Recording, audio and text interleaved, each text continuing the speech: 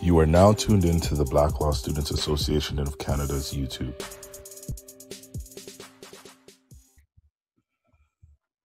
Thank you, Counsel. Mr. Lee?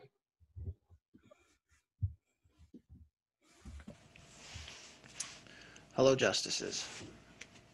My submissions before you today are those of arguments of the appellant, Mr. Jamal Andrew Williams, which are based in theory. Justices, as you've heard from my co-counsel, Ms. Klein, this case concerns the respondent's failure to collect disaggregated race-based data during the COVID-19 pandemic. But this appeal is about much more than data. It is fundamentally about race. The respondent's failure to take any action whatsoever to help Black Canadians through this unprecedented pandemic is symptomatic and symbolic of the way that racial inequity is propagated in the modern age. Thankfully, through this court, the Diversity High Court of Canada, we can take steps towards a better future of racial justice in this country.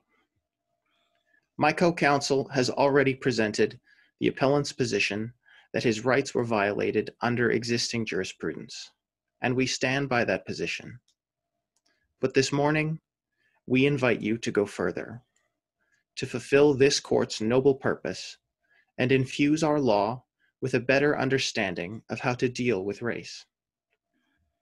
Today, the appellant asks no less of you than to fundamentally rewrite aspects of our jurisprudence so that we might purge antiquated logic from our law books and move a little closer to the equality promised in our charter.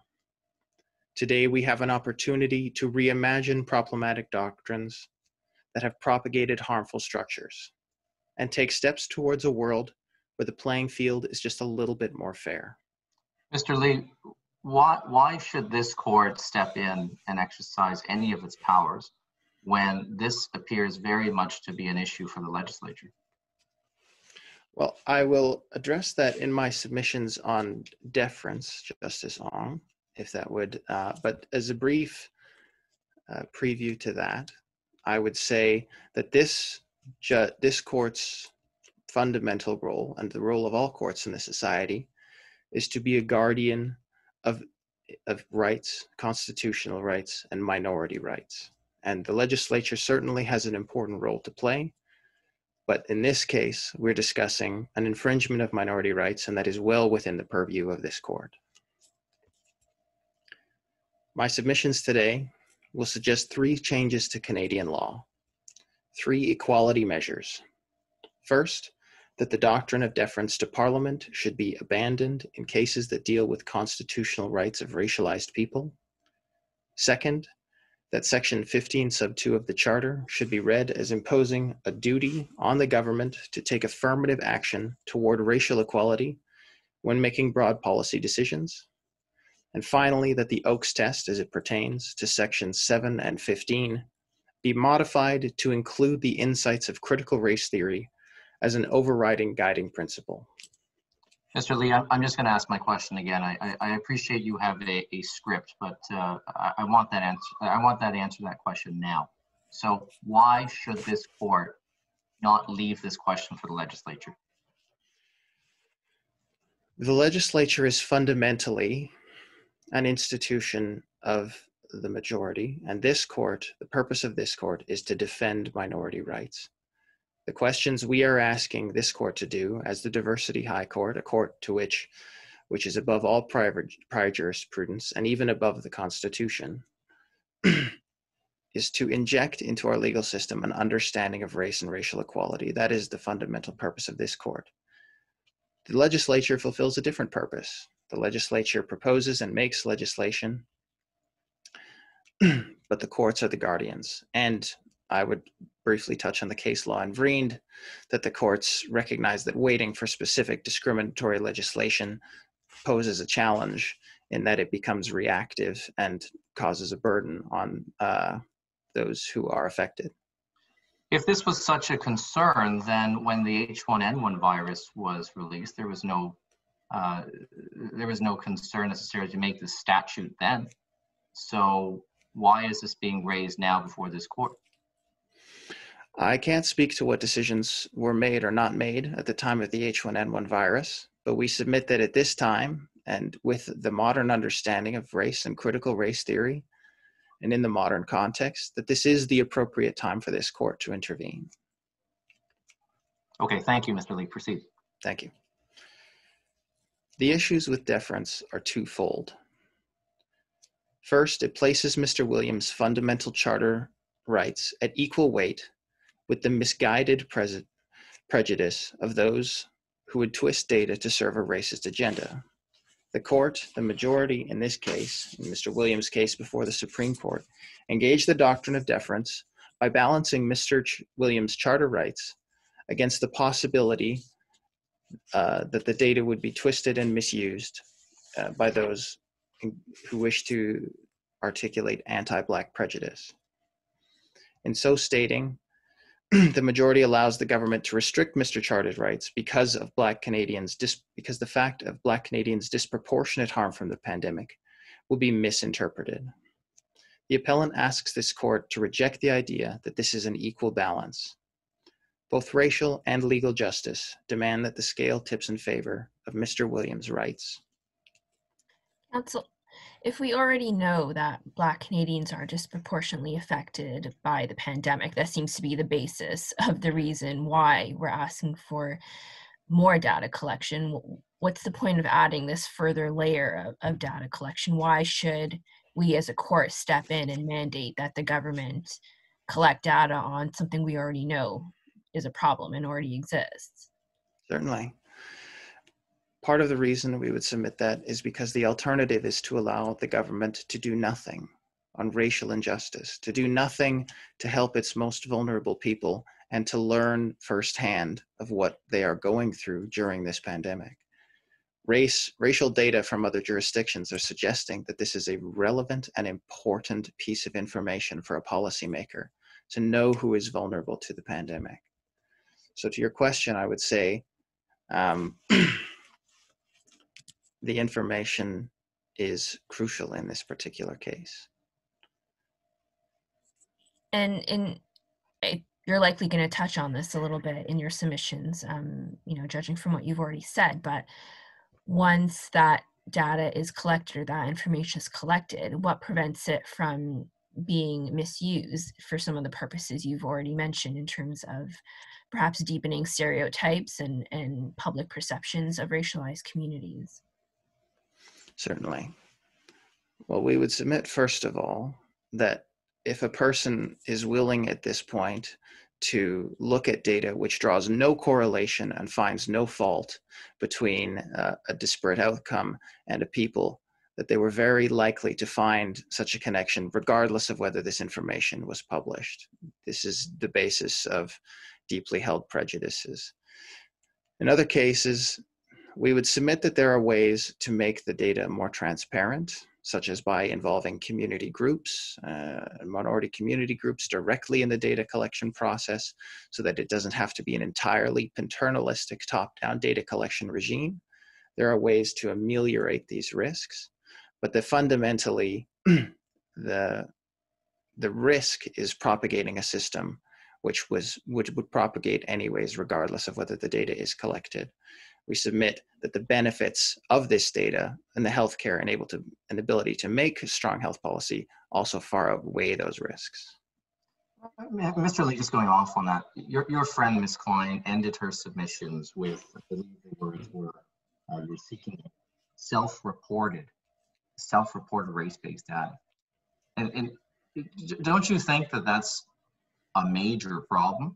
In that even if this court grants the relief that you're requesting, we're still subject to the individual whims and personal decisions of every single Canadian. So this entire exercise could be for naught, in the sense that if we grant this relief that you're seeking, well, then every individual is just perhaps, we're going to get a skewed sense of who the actual parties are suffering from COVID or any other medical disease, because it's self-reported.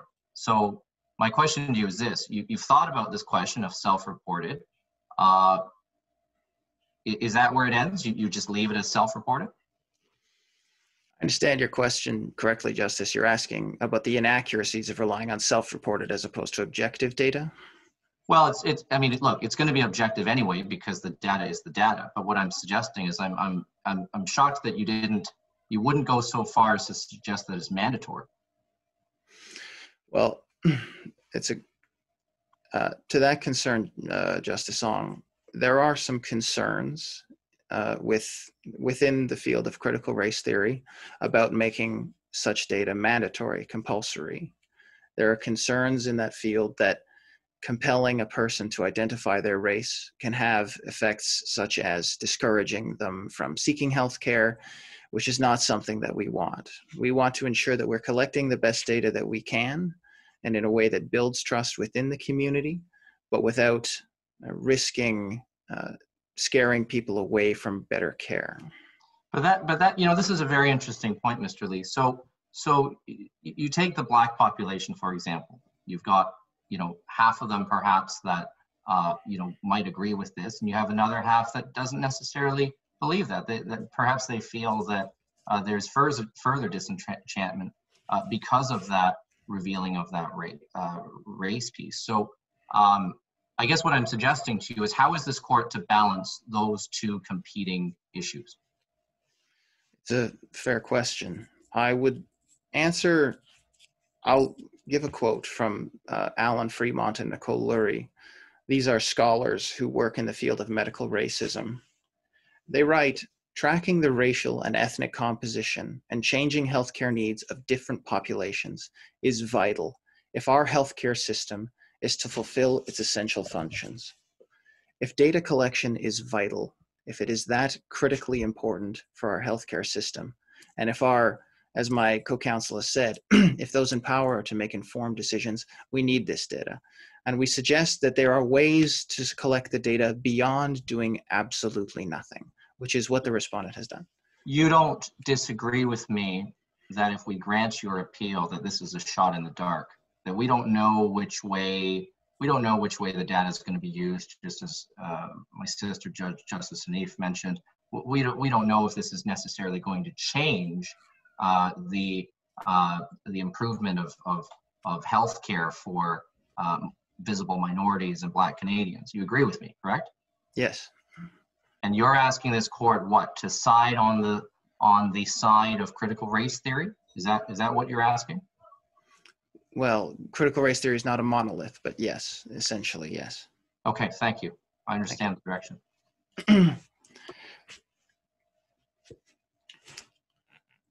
Our second proposed measure, found at page 13 of our factum, relates to section 15 sub 2 of the Charter. In short, the appellant submits that this section has been interpreted too narrowly, and that this interpretation has resulted in an artificially low standard for the Canadian government to meet on issues of equality. The appellant proposes that this distinction be overtaken by recognizing a positive duty on the government to take affirmative action when making a policy that affects the Canadian population at large. The Charter was introduced into a racist world. The last residential schools had not yet been closed in 1982, and social outcomes for racialized people were worse than those of white people, as they continue to be today. The writers of the Charter understood that they were introducing an equality provision into a deeply unequal Canada. What do we make of an equality provision introduced into an unequal world? So far, the answer has been that section 15 sub 2 is a carve-out which merely allows the government to enact affirmative action policies, but does not compel it to do so. The appellant submits that this interpretation does not give effect to the promise of equality. Racial equality cannot be achieved without action. The respondent disagrees that there is a duty to consider race when making policy. The respondent denies that the federal government has any responsibility, nor even any jurisdiction, to collect critical data about its most vulnerable citizens during a global pandemic. Counsel, I just kind of have a question, that's been on my mind for a bit since reading your factum. So it's been about 40 years since the introduction of the Charter of Rights, I guess 39 years or so. in that 40 years, has, any level of court, or let's stick to perhaps the Supreme Court, has the Supreme Court interpreted Section 15 in the manner that you're now asking us to interpret that provision? No, Justice Hanif, no court has interpreted it as a positive obligation. And so, given that we're being asked to do something that's, new and perhaps some might consider radical or divisive, why should we take that step today? Well, Justice Hanif, critical race theory is in its essence, to a degree, somewhat radical. It seeks change. But our submission is that essentially the courts didn't get it right from the start. There should have been a positive obligation. The Charter promised equality in a world where there was none, and yet compelled no action to move towards equality, only to maintain the status quo. This goes against everything that critical race theory teaches us about fundamental structural institutions and how they must be changed in order to achieve equality. This court was established above the Supreme Court, the Diversity High Court, and above the Constitution. Our submission is that the purpose of this court is to make such changes. Thank you. Thank you. As a secondary matter, the appellant submits that the respondent's arguments about jurisdiction should be more properly understood to engage the principles of administrative law, rather than a division of powers, since there is no legislation in issue. As we understand it, the respondent minister is not challenging the constitutionality of her own enabling statute, but rather her authority under it. In any case, the respondent acknowledges at page 16, of their factum, that the COVID-19 pandemic likely meets the criteria for federal legislative power under the emergency branch of the peace, order, and good government test. Our proposed interpretation of Section 15 sub 2 makes action non-optional. Equality will not be achieved any other way. As applied to the present case, the proposed interpretation renders moot the action versus inaction debate as it pertains to charter application. I move to the appellant's final equality measure found at page 15 of our factum. We submit that the Oakes test, as it pertains to Section 7 and 15, should be modified to include the insights of critical race theory as a guiding principle. And as I'm short on time, I'll move to a brief example and then conclude. At paragraph 4 of the Supreme Court decision, the majority rhetorically asks, for how many races and the seemingly infinite combination thereof must the minister collect such information? Justices, we don't know what the Supreme Court means by race. A critical race lens over the majority decision would demand that the majority justify its definitions and assumptions, rather than making assertions that go unchallenged. Justices, in a few moments, my learned friends will address you as to the minister's position. The respondent does not rely on critical race scholarship in their factum. For a critical race perspective to be met by a technical, procedural argument by the government is nothing new.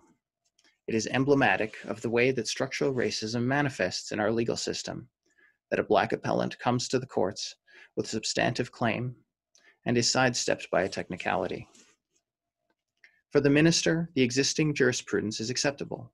The status quo is fine. And there is no need to rely on the insights of CRT academics seeking radical structural change. But to racialized people in this country, people like Mr. Williams, the status quo is oppressive institutional racism, and we submit that to achieve equality, the status quo must change. And the only way that it will change is through this court. Why establish a diversity court unbound by the jurisprudence of our Supreme Court or our Constitution? We submit that the only answer is to change the law, to re-examine the establishment with a review to improving racial justice in this country. Today, we ask you to move 3 structural barriers from the racialized appellant. First, excessive deference to a majoritarian parliament. Second, an artificially low standard for what constitutes equality policy. And third, the absence of critical race theory from our most important constitutional test. Justices, subject to your questions, that concludes my submissions. Thank you, Ms. Lee. Sorry, Ms. Klein. Thank you, Mr. Lee.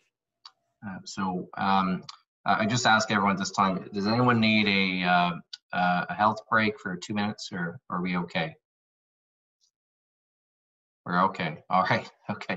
All right. So respondents anytime. Sorry, before you begin, Justice Ong, I don't think we at the beginning established whether the appellant was reserving any time for reply. Oh, I don't even know the rules on that. Madam Timer, do you know?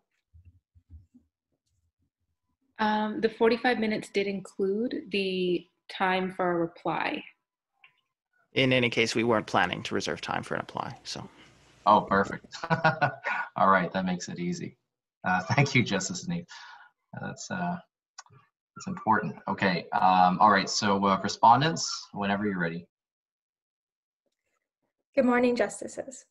My name is Olivia Hu, and today my co-counsel Eunice Dappa and I are submitting to the Diversity High Court on behalf of the respondent, the Minister of Health. The respondent submits that the minister's decision to not collect race-based data does not infringe Mr. Williams' Section 7 or Section 15 charter rights. Justices, this case is about protecting all societal interests during a pandemic, where government actors, frontline workers, are required to balance a multitude of interests to protect those living in Canada effectively. This case is about not opening up the floodgates of imposing positive obligations on collecting race-based data. Therefore, the respondent seeks for this honorable court to dismiss the appellant's appeal and maintain the order of the Supreme Court of Canada.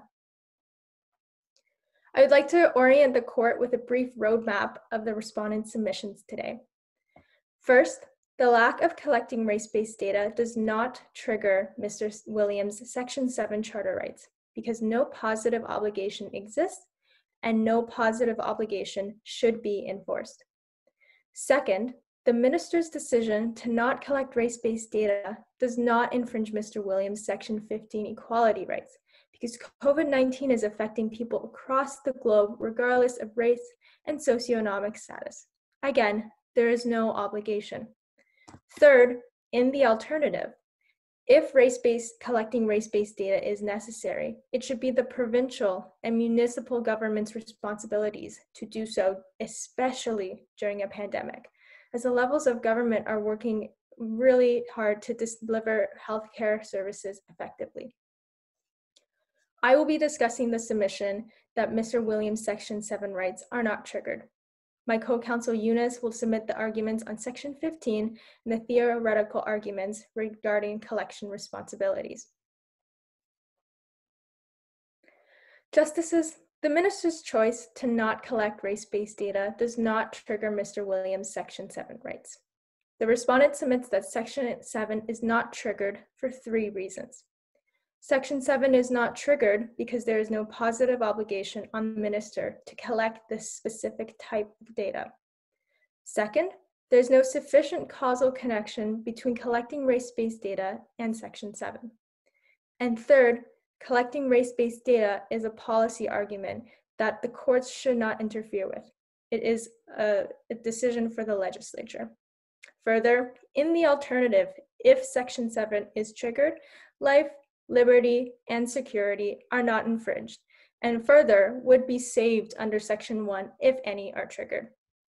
Ms. Hu, your framework and your submissions, I understand all that. So I'm just going to present this to you. I mean, have you lost sight of the fact that you are making your submissions during the actual pandemic itself? We are literally meeting virtually because all of us are at risk of infecting one another and whatnot, and we are all living under an emergency order under our different provinces. So I understand your submissions, but what do you make of the fact of the context in which the respondents are making this submission to deny this relief of the appellants? Well,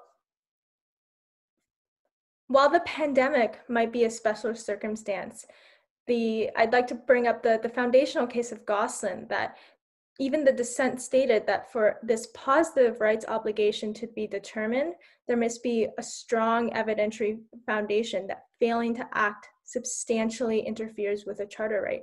And you don't think that emergency orders from the federal and provincial governments warrants that special circumstance? No, because Why?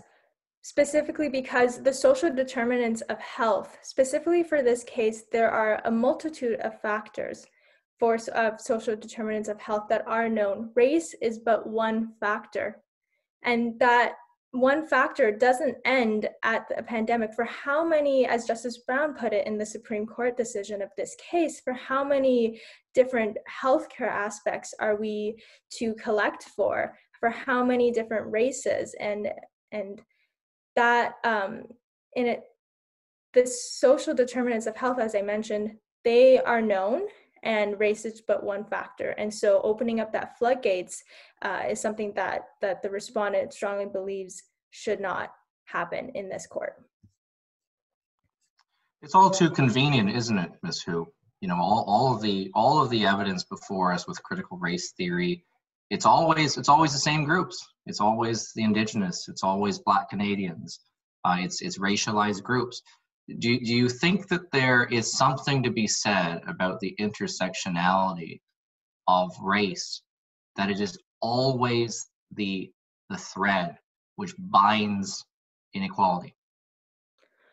That may be true, Justice, but it's about fixing factors in relation to each other. Like you said, the intersectionality, other major factors are important as well. Food, work, food scarcity, education, those all play into the disparities of health. And as I previously mentioned, imposing this positive obligation, the minister has the authority to decide what to collect and how to collect it. The minister has the expertise, and this should continue without imposing the positive obligation. The respondent understands that the charter should be developed slowly as novel circumstances arise. And while the pandemic falls under one of those novel circumstances, imposing this positive obligation is not this small incremental change to interpreting the charter. And this case here is similar to British Columbia and Christie, where the courts there did not impose a positive right to state-funded counsel in judicial proceedings. And it wasn't imposed because imposing that positive right would have significantly altered the delivery of legal services, on top of creating a serious burden on taxpayers. And Justice Zong, you brought up the question for my friends about the potential for opening up the door for collecting other types of data, such as finances, and whether collecting data stops at race. And the respondent's position specifically aligns with that concern, and we're specifically asking the court to consider that risk. Here, similar to Christie, that imposing that positive right on the minister to collect race-based data, it creates this broad action, again, for the different various claims regarding data collection. And as I've mentioned, there's no way for knowing how many different healthcare aspects should the minister collect for. And it goes even beyond that. Should we collect finances, other types of data? There's no way of knowing. This issue does not end when the pandemic ends. It has a potential to snowball into bigger effects. My friends submit that it's the role of the courts to interpret the charter in relation to legislation and to strike down legislative provisions and see whether these omissions are unconstitutional. Justices, the respondent respectfully differentiates this case from what the appellants have submitted because there is no legislative provision at hand. There's no doubt that the charter applies to government actors, but this case is about imposing positive obligations on the government where courts have not previously done. And Justice Hanif, you mentioned the difference between the H1N1 and this current pandemic. The respondent would like to highlight this difference. During a time where the number of COVID cases are rising and the healthcare systems are at risk of being overwhelmed, adding another obligation to the government system further strains it. And again, the floodgates that might ensue from enforcing this positive obligation, along with the lack of special circumstance, does not trigger Mr. Williams' Section 7 rights. Counsel, appreciate you bringing that up. But just to go back, a little bit to the point where you mentioned the risk of snowballing. So I understand, there's a snowballing from your perspective, but I think there's probably a level of snowballing from the appellant perspective, rather, in that we are already starting to see that there can be many long-term effects of COVID-19, both on an individual's health and on their socioeconomic status.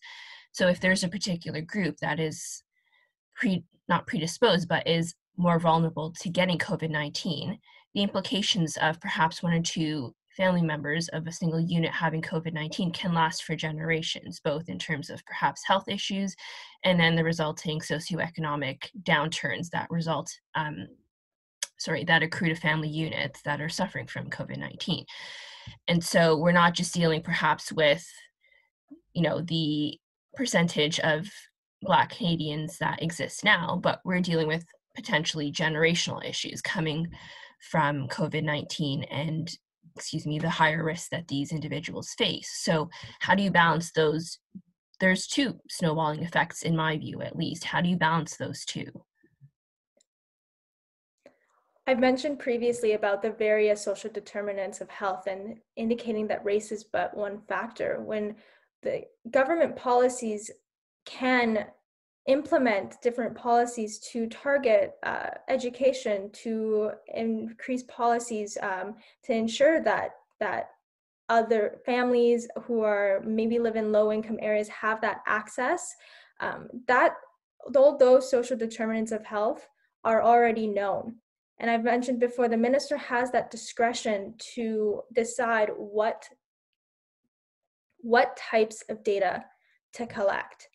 And in this case is about imposing that positive obligation. And yes, while there may be a floodgates of the long-term effects of COVID-19 on families and in people who may live in lower income areas, that can also be reconciled with different policies that specifically target other social determinants of health for the types of data that the government already collects. So in terms of the types of data that the government already collects, so, we know a great deal about the effect of COVID-19 on elderly folks, and that's because that data is being collected. And that data is now being used to target testing in perhaps long-term care homes and for caregivers.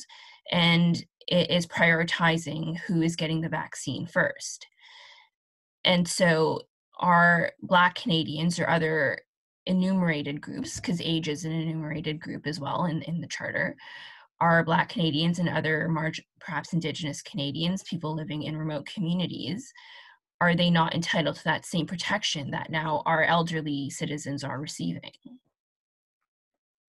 They are entitled to the same protection, but Section 7 isn't triggered because there's no sufficient causal connection between collecting that race-based data and Section 7. It's speculative and cannot be satisfied on a balance of probabilities. And the respondent in our factum at paragraph 14, we apply the reasoning from Suresh in Canada that specifically states, and I'm quoting from my factum here, Section 7 applies at least where Canada's participation is a necessary precondition for the deprivation, and where the deprivation is an entirely foreseeable consequence of Canada's participation.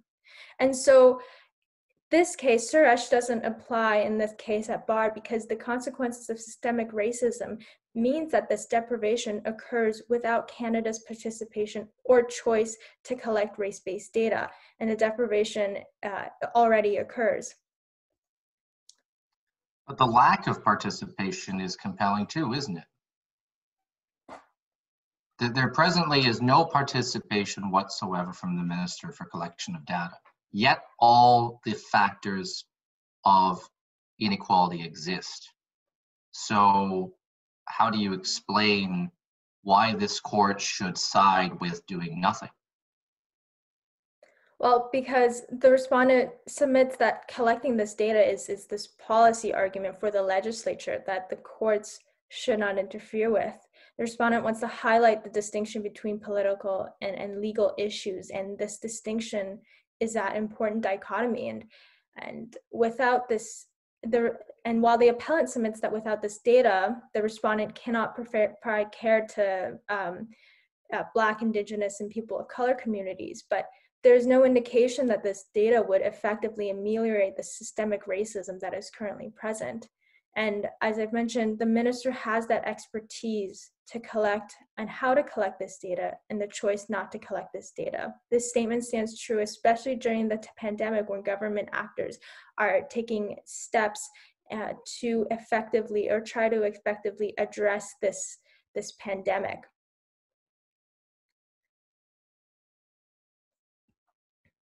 Justices, as the Ontario Court of Appeal determined in Tanujaja, the court highlighted there to further on my insufficient legal component submission, that in that case, there was no sufficient legal component that triggered the Ontario Superior Court's capacity to decide whether Canada was required to provide affordable, adequate, and accessible housing.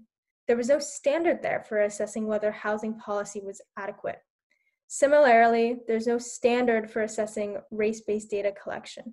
The decision not to collect data engages the accountability of the legislatures, as a term we see in Tanujaja. So the respondent submits that collecting this race-based data is beyond the limit of the court. And the court should consider the cost and collection of this data and protecting this race-based data while the government continuously responds to the pandemic. Reallocating economic sources.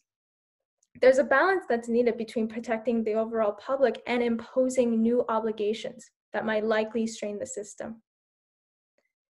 Justices, I'd like to turn to in the alternative, if the respondent submits that if Section 7 is triggered, the minister's decision to not collect race-based data does not infringe the appellant's Section 7 rights.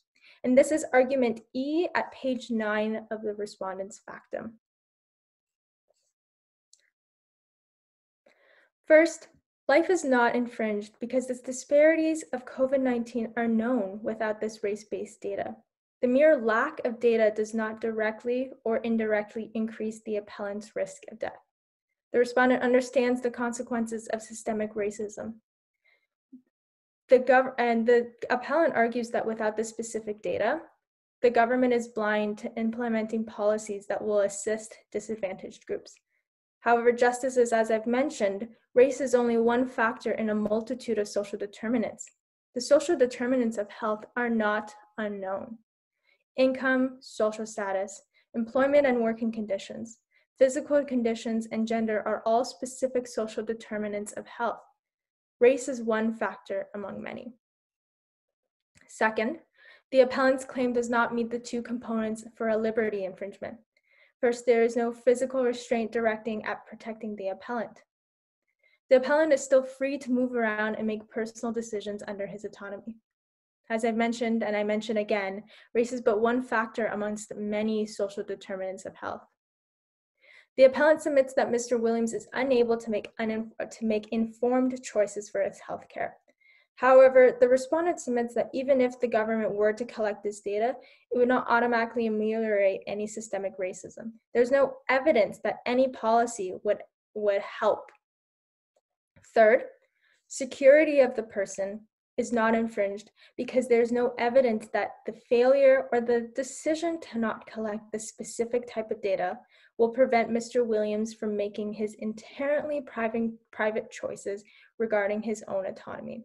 There is adequate access to other types of information that are included as part of the social determinants of health. There is no state action.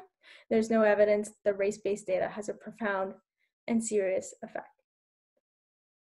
Finally, again, in the alternative, even if Section 7 or 15, Section 7 is infringed, it can be saved under Section 1 of the Charter. The respondent submits that the limit on a charter right is both reasonable and demonstrably justified, as we've mentioned. Collecting race-based data, like I've mentioned before, would open up this floodgate of potential claims regarding specific types of data collection. This current Oakes test allows for a full consideration of infringements. And during unprecedented times such as this pandemic, it should be held consistent. And Justices, I understand that although Section 7 is difficult to justify under Section 1, the Supreme Court in Carter ruled in some situations the state may be able to show that the public good can be justified under Section 1. Specifically, the Ontario Court of Appeal in R.V. Michaud, where the appellant was charged with having his speed limiter on his truck set higher to what was required by law. The court there believed that Michaud was precisely the type of situation because the purposes of speed limiter legislation for trucks was the improvement of highway safety. But counsel, where's the public good here in not collecting data that might benefit, a large percentage of Canadians? The public good here is the allocation of resources to ensure that all Canadians are being adequately responded to.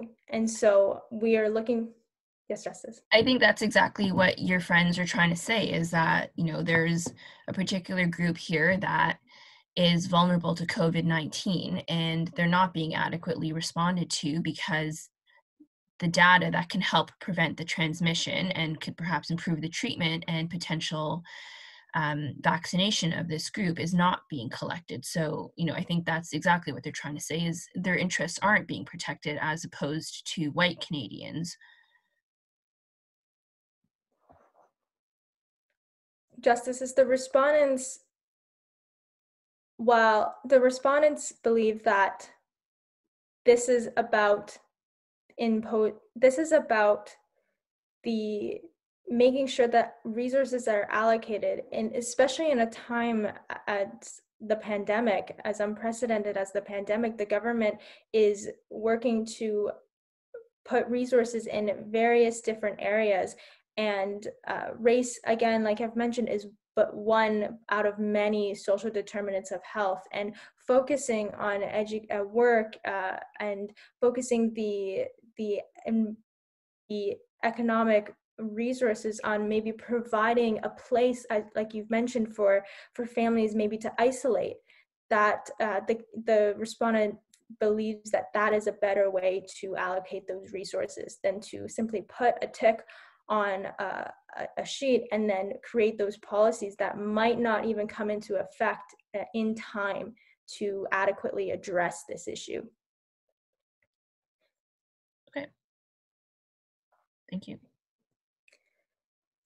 Justices,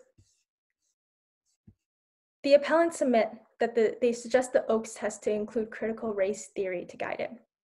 While the respondent agrees, but even if there was an infringement here, the Oakes law as it currently stands is about laws. There is no laws. Justices, to conclude, the respondents submit that the minister's choice to not collect race-based data does not engage Section 7 of the Charter. There is no positive obligation, and the courts, nor should the courts enforce this positive obligation on the minister to collect this data. That concludes the respondent submissions on Section 7. I'll now turn over to my co-counsel Eunice, who will discuss Section 15 and the responsibilities in the alternative for collection of data. Thank you, Justices. Thank you, Ms. Hu. Counsel, how do I pronounce your last name? Dappa. Dappa, thank you. Proceed, Ms. Dappa. Good morning, Justices. My name is Eunice Dappa, and I will be presenting the respondent submission on Section 15 of the Charter and the critical race theory argument. My submissions begin at paragraph 25 of the respondent's factum.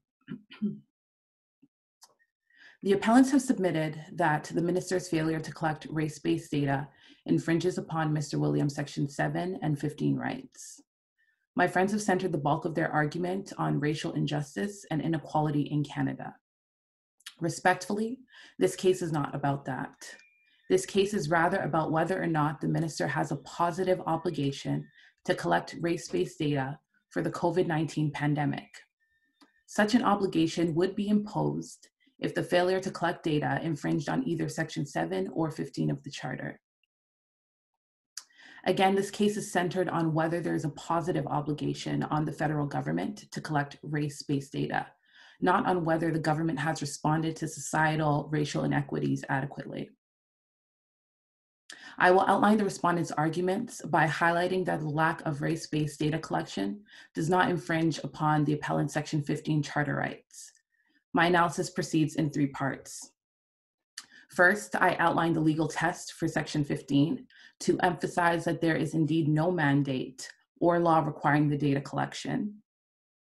I then proceed by explaining that Section 15 does not impose positive obligations on the minister, and therefore charter obligations cannot be instituted where the right does not exist. I then explain, lastly, that the Section 15 argument, highlighting that the collection of race-based data, or the lack thereof, is not synonymous with the provision of healthcare. Section 15 of the Charter outlines equality protections. More specifically, the Charter provides equality and the protection and benefit of law without discrimination based on race, color, sex, etc. While the appellants argue that Section 15 is engaged because failing to collect race-based data equates to discrimination, in fact, race-based data collection is not mandated under the law. The lack of collection does not meet the equality test set out by the court in law in Canada as a requirement for a successful Section 15 claim. The test states that the claimant must establish differential treatment under the law on the basis of an enumerated or analogous ground, which constitutes discrimination. In this case, the appellant cannot ground a current Section 15 claim in a non-existent benefit because there is no duty or obligation to collect race-based data. Ms. Dappa, okay, so your friend, Ms. Hu, did a very broad, overarching argument. So you're the last in the firing range, should I say? So I'm going to be asking you questions on this, and I'm just going to tell you which way I'm leaning. So the entire argument about that this court doesn't have a positive obligation or the minister doesn't, I don't accept that. Okay, so let's assume that I accept that to be true, that I believe that this court might have a positive obligation to do so. Why? If you look at Carter versus Canada and you look at the ruling with the Supreme Court, they clearly overturned and found that the criminal provisions violated Section 7. Okay, so that's my bent on that. I'm just telling you. So with respect to what the appellants are asking, what is so harmful about what they're asking? They're just asking for a little ticky box to be put on some forms when there's a census or when there's an individual being sought for treatment. What's the harm? There is no harm. I agree with you. There's no harm in checking off a box, but I think it extends, and my analysis proceeds when we get into the critical race theory argument. I think it's a matter of addressing the matter where it should be addressed. In this case, the respondent believes that it should be addressed in terms of what the province should do. I can quickly just answer the question. I'll move to my critical race theory argument just to give you an overview. But our position is that it should be a provincial position to perhaps collect race-based data because they are better able to understand the people within their borders. As it currently stands, I believe there are about 3.7% of the population is Black in Canada, but that 3.7% about, not an exact estimate, but that percentage is clustered in different areas. So I think the government should take, or there should be a ground up approach in that it's not the mandate of the federal government to do a blanket approach which allocates resources in ways that don't deal with the problem at hand. We do accept that, there are social determinants of health. There are systematic failures in terms of socio-determinants of health, where there's food inequities, wage inequities, education inequities, a lot of things that result in health disparities. As my co-counsel stated, race is one factor of many, but we believe it can be dealt with from a bottom-up approach where the provincial government allocates resources where they are necessary, where they can make the most impact, not necessarily as easy as ticking off a checkbox, because it goes to one thing about ticking off a checkbox and no change is made. But here we're saying, let's allocate the resources. If it's in terms of, there's a disparity in Black people being more affected, let's put those vaccinations in those areas. Just like Justice Hanif had mentioned, we're aware that there are a lot of problems with respect to older populations. And because of that awareness, we're now allocating vaccinations to those populations. But we know that because each province and each municipality is able to say, hey, this is a problem that we're facing, and then we're able to recognize that as an overarching issue. So the allocation of resources, the collection of race-based data in the alternative should be done on a provincial level, it should be done on a municipal level, and it should be done outside of the court. It should be done with policy changes and changes that are able to actually touch the lives of the populations impacted. But Ms. Dapp, I really appreciate your answer. That was a very cohesive, eloquent answer, but I think it misses the point. I think, your suggestion of sending this back to the municipalities and the provinces, that's sending this entire question back to the fire where this whole question came from. So I don't accept this separation of powers argument necessarily as being a reason in and of itself to deny the relief, because all the roads converge on this one question before the Diversity Court of Canada, which is, should this court accept the critical race theory arguments in order to compel the provinces to modify their behaviors for a overarching federal issue?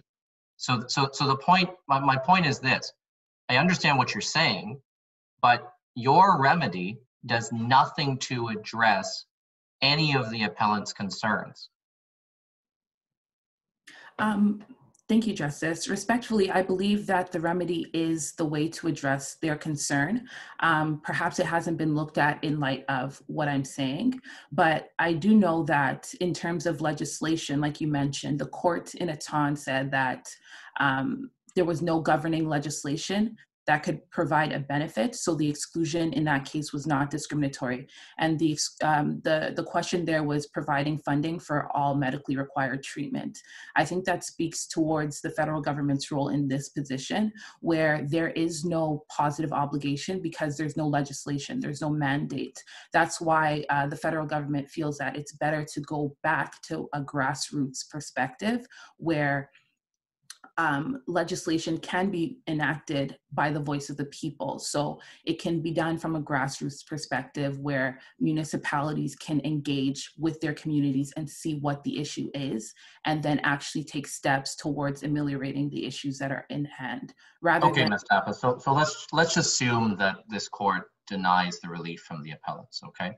How long do you think is acceptable for the public to wait for legislation to even come near this issue of race-based data collection? 1 year, 2 years, 5 years, maybe 10 years? The next pandemic? What do you think? My perspective on that is it's not necessarily about race-based data collection. I say that because the data can be collected, sure, assuming the data is collected. It's not about the collection of data per se, it's about the actions that move towards making change. The federal government can definitely collect race-based data. I say that, to give you an example, there is collection of disparity of police stops in Toronto. This collection of data did not move towards really making a difference between the number of incarceration levels in the jails. So it's not necessarily about collecting data for the sake of collecting data, but I believe that it should be collecting data for the sake of actually implementing change, and more specifically to that, I believe that it should be at a level where the people who are collecting that data, if such data is collected, are able to enact change within their specific area of influence. And that's why the federal government keeps tossing it back, in a sense, to provincial and municipalities, because it's easy for a federal legislation to come into play that says, you know, everybody collects data, or everyone should collect race-based data. That would move towards areas that are not impacted by, let's say, race-based statistics, that would now have this imposition to collect data that could put more burdens on the hospital administration staff, that could put more burdens on the issues. So, sorry, rather than using a financial allocation towards perhaps treatment, there would be more burden in collecting data that does nothing for the people at hand. So I think the federal argument here is that there should be no imposition of a positive obligation on the government to collect data, but rather our critical race theory speaks to the fact that the data, if collected, should be done so where the impact would be greatest. Ms. Dappa, I mean, I'm just going to bring you back to the basic words of the charter and the statute. So section 15 sub 1, it says,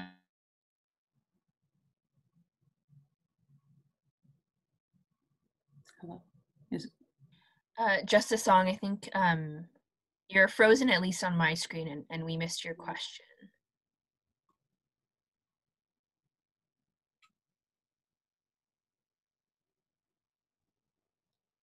Justice Tani, should I continue with my submission? As every before and under the law. And sorry, so how can this... Justice Song, you were frozen for a bit, so if you could repeat, sorry. Sorry, guys. Can you hear me now? Yes. Okay, my apologies. Okay, Ms. Dappa, I'm just going to bring you back to the actual statute itself. It says every individual is equal before and under the law, and so forth. And my question is, how can this court understand who every individual is if we don't know who they are? To speak to your question, I think that the court also explained in Widler, with respect to section 15, that a distinction is created if the claimant is treated differently than others, or if they assert that they're getting a benefit that others are not granted by reason of one of the characteristics of the enumerated or analogous grounds. And in this case, our position is that everybody is being treated for the for COVID-19. It's not a matter of Mr. Williams or any other Black Canadian, any racialized or BIPOC individual going to receive or going to the hospital for treatment and being turned away on the basis of race, or being turned away on the basis of sex or gender. It's not a matter of that. We believe that everybody is being treated for the COVID-19 pandemic. Everyone is getting whatever vaccinations are currently in place. And this, again, is an evolving issue. It's not, like you both mentioned, H1N1, which had a statistically smaller impact. This is being felt across boards, young and old, poor, rich. It's, in a sense, non-discriminatory in how people are being impacted by the pandemic. So we believe that there should be an allocation to everyone, in the sense that the allocation of resources should belong to collecting vaccination, collecting things that will help the population on a whole, because its impact is on a broad scale. Does that answer your question? I'm sorry, my internet cut out there for a second. Can you just summarize the last argument in a couple of seconds? I'm sorry. I was just saying, it happens on a broad scale. Everyone is being impacted by the pandemic, and I'm not sure. So sorry, I did actually hear that before I cut out. So here's my response to Ms. Dappa. So I fully understand your argument in that, and I actually posed this to the appellants, which is, how is a Black man or a white man treated differently when they're actually getting treated? And I wasn't necessarily convinced that they answered that question. So I'll pose that same question to you, which is this. Assuming that the treatment is the same after the fact, after COVID is diagnosed, well, why is this the standard that we're accepting? Shouldn't medical care be anticipatory? Shouldn't it be preventative as opposed to reactionary? That's a great question, Justice. And I think the nature of medical care, as it pertains specifically to COVID-19, is reactionary. I say that because this has never happened before. There are no models to follow. There is no guideline. Even vaccination rollout is happening on an unprecedented scale. We're reacting to what has come up. Even now, there are instances of, I believe, different strains of the virus that we are reacting to. It's not something that could have been predicted to happen. So I believe that, as your question was posed, it's happening to everybody. Medical advances are being made to react to it. In terms of how we can be proactive, it's about addressing the other aspects of socio-determinants of health. It's about addressing the fact that BIPOC communities are in or marginalized communities live in areas where there's less access to education, less access to food. There's more instability in terms of workplace security. There's more instability in terms of policing. So it's a matter of addressing the factors that cater to health. I think if we address just specifically the fact that medical advances should be made in order to prevent health, I think we're missing a key element. And I think the crux of this argument relies on the fact that A, there's no positive obligation to impose this obligation to collect race-based data specifically to the minister, and B, the issue should turn back to the provincial and municipal governments to ensure that communities that are marginalized, that have this health effect as a result, the issues that lead to that should be addressed. Because it's easy to say that, the Black community should get the vaccinations first, but the actual issue that should be addressed is the fact that they have the access to food. There's instability there's inequity. You can't get fresh foods. You can't get, constant workplace security. So these things end up or result to poorer healthcare. So that's what should be addressed first. It seems to me, Ms. Dappa, that this race question is sort of being danced around, in the sense that the minister is already collecting information on age, on vocation. They already have information on sex, gender, all these other issues. But yet race, we just, we leave it to be the elephant in the room. So, I mentioned this question and I asked Ms. Hu, your friend, so why shouldn't this court directly address this question in a forward-thinking way, accepting the obvious elephant in the room with respect to race, and simply just give direction to the remainder of the country with respect to how this country, what direction it should go? Justice, in answer to the question, I believe that it's not the solution that should prevail, respectfully. I believe that this court should rather give direction to, again, the bodies that are able to better cater to the needs of the needs of the population. For example, if this court were to make a mandate that, hey, let's say the federal government needs to collect race-based data, that data could very well be collected and shoved in the back of the closet, not implemented and not changing structures that need to be changed fundamentally. It needs to go back to populations that can make the greatest impact. Why do we address old age homes and retirement homes first? Because that's where the change needs to happen first to prevent them from passing away, essentially. So in the same vein, the change needs to happen in municipalities. It needs to happen in provinces because they are better equipped to deal with the issues that are within their borders rather than a federal band-aid, so to speak, to just legislate and mandate without actual action or grassroots organizations to deal with the problem at hand. So Ms. Dappa, I just want to ask you this. So you, on behalf of the respondents, you accept the proposition that we live in a colorblind society, correct? No.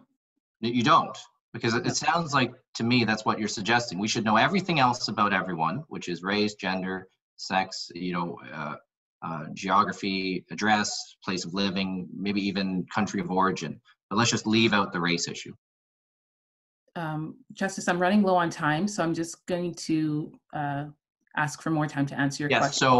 So Justice Hanif, do you agree to grant her the ability to answer my question and also conclude? Yes, I was going to say perhaps we could grant Ms. Dappa an additional minute on top of her allocation because of the technical issues. Yeah, that's fine. Yeah, that's fine. Okay, I agree. Dealing with your question of colorblind, I think it would be best because, so we agree, by the way, that race is an issue. Our proposition, though, is that race is not the impending issue that fixes the crux of the problem. We believe that race is one of the many factors, but the factors that lead to marginalization in healthcare should be addressed. Not necessarily that there's a colorblind approach. No, we don't believe that there is color blindness, but we would say rather that it's not possible for, if you look at the provincial government's jurisdiction over health, it might lead to issues that cause privacy concerns, data leaks as it pertains to collecting healthcare. If we look at race specifically, it might lead to more marginalizations, undue hardships if protections aren't provided for race specifically. We've seen this with, for example, our friends in the United States where the virus was called the Chinese virus, and all of a sudden there were issues with individuals suffering more undue hardships than necessary. So I think the base of the problem is to not impose this positive obligation on the minister, but rather deal with issues that result in undue hardships for minorities, for racialized communities. And that should, in the respondent's opinion, result in better healthcare outcomes.